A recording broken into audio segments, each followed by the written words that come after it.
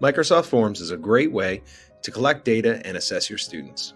To begin, start by opening Forms in your dashboard. Now that Forms is open, you have some options. At the top, you're given some options. The first is to add a new quiz, add a new form, or to do a quick import from a PDF or a Word file that you already have. This is really useful, but will take some formatting. Other features on your dashboard include templates that you can use and edit, or you can see all of your recent files, your forms, or even things shared with you. If you need to see more, choose See More. The files that are listed here are your most recent, but you can choose in the tabs My Forms or forms that have been shared with me from other teachers. You can also tag forms as favorites if you use them often. Let's start by looking at the difference between quizzes and forms. We'll start with a quiz. The first thing I want to do when I create a quiz or a form is add a new title. This should be something that's easily searchable, as if you have a lot of quizzes and forms, it's difficult to find them. Now that I have my title, I may want to add some instructions. We're going to give this a subtitle, just a test quiz for PD.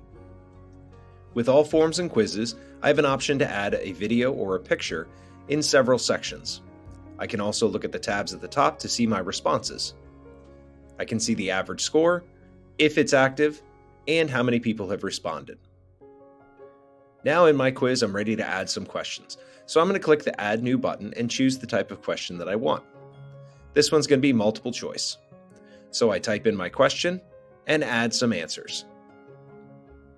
Since this is a quiz, I have an option to add a correct answer. I simply check the button next to the correct answer for my quiz. I can also add feedback for students, include pictures. I can make this a required question, which I recommend for all quizzes, and I can add a points value. Let's add a second question in here, and then see what our quiz looks like using the preview at the top of the page. This is the view that your students will get.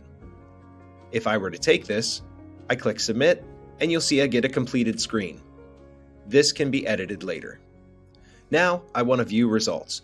As a student, I can get immediate feedback on my quiz, so I can see what's correct or incorrect, the correct answer, and my score.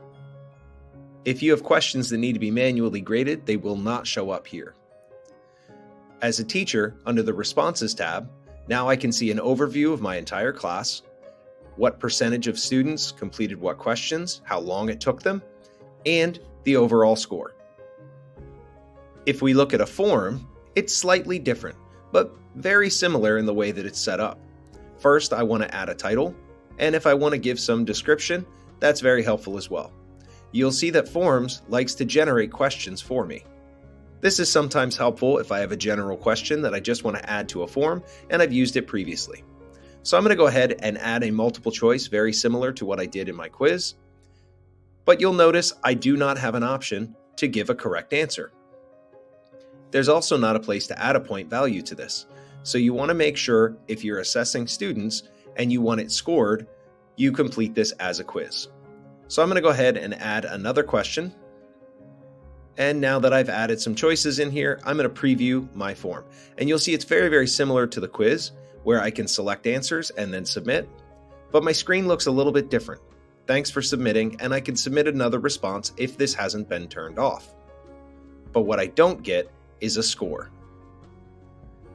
Now under my forms, I can look at responses in the same way, and I get an overview, but I see the amount of time that it took to complete it on average. I can download the overall scores, but I don't get any snapshot of how well my students performed.